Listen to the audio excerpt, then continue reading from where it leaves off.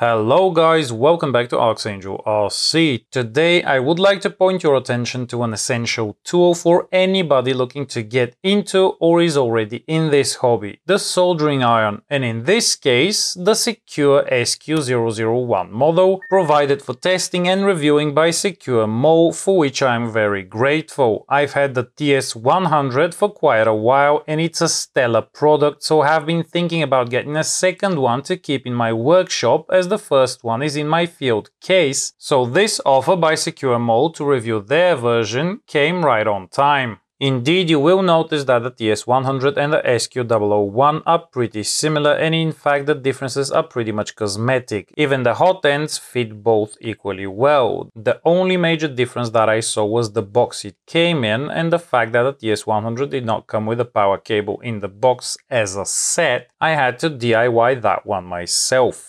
I know it can be purchased separately, or at least it could a few years back when I got mine, but the SQ-001 comes with it in the box and it is well made and works, which makes the set pretty much complete and ready to use out of the box, provided you have a 3 to 6S LiPo battery with an XT60 connector on it. The downside is the SQ-001's box is unnecessarily big and takes a lot of space if you want to carry this with you on the go, so you will have to take it out and have all of the pieces just rolling around, or you can buy the optional carry case, whereas the TS100's box is nice and slim, or at least it used to be when I got mine, and is quite convenient to take with you all boxed up with everything you need.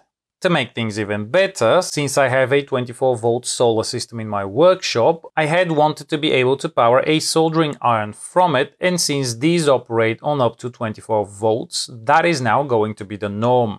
I have already added a supply cable from that system with an XT60 connector for the SQ-001. Ever since I got it, I have been using it a good deal on a number of projects, and it has held up pretty good. 24 volts gives it quite a bit of grunt, it heats up very quickly and has heating power to spare, even for thicker cables and tougher jobs, but also works quite well for the finer things. I am seeing 60 to 70 watts on the current meter while heating up, so a decent amount of power for most applications.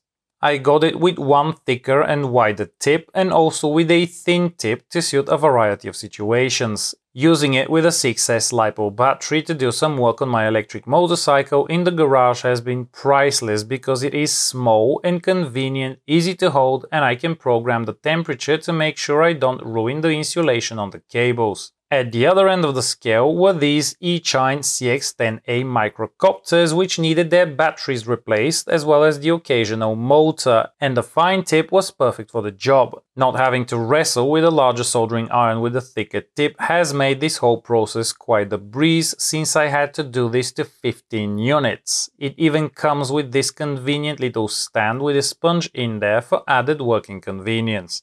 On their website you can also choose from a variety of tips, so it is by no means limited to only these two, and I was indeed surprised to see how many options were available. You can also buy a dedicated power brick for it, so you can power it from a wall socket or a USB-C power delivery enabled cable for use with the appropriate power modules if you have them. Now this could be plenty useful. I've always loved this style of soldering irons as they do provide a lot of flexibility provided you have a suitable 12 to 24 volt DC power source, and in this hobby we all do, so powering it shouldn't be a problem. You need to keep in mind that it will heat up quicker at higher voltage, but it works very well throughout the range. The soldering iron is quite simple to operate and you wouldn't really need to know or use more than one or two functions, but I was surprised how well the user manual is written and how easy it was to understand. But either so, here are some of the more useful functions.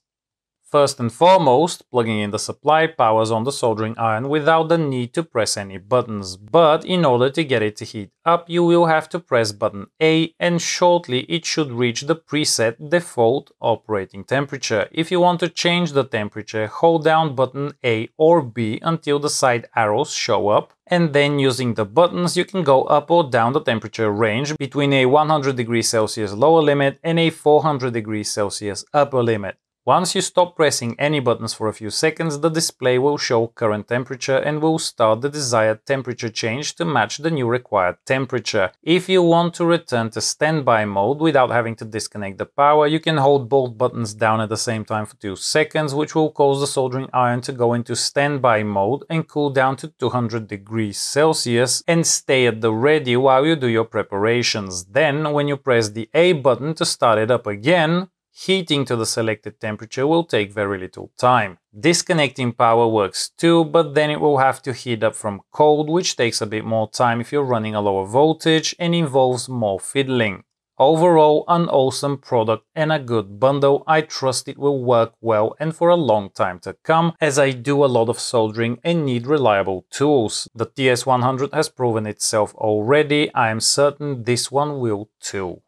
If you have found this video useful, please like, share, subscribe if you haven't already, and comment or in any other way engage with this video, as it helps it get seen more and helps my channel grow. Using any of the affiliate links in the description below to purchase anything from those websites will help support this channel and my family at no additional cost to you. Another way you can support me is Patreon. The link is also there, and I would like to express my eternal gratitude to all the people who have supported me so far in any way and would continue to do so. I wish you all successful soldering, and I will see you in the next video.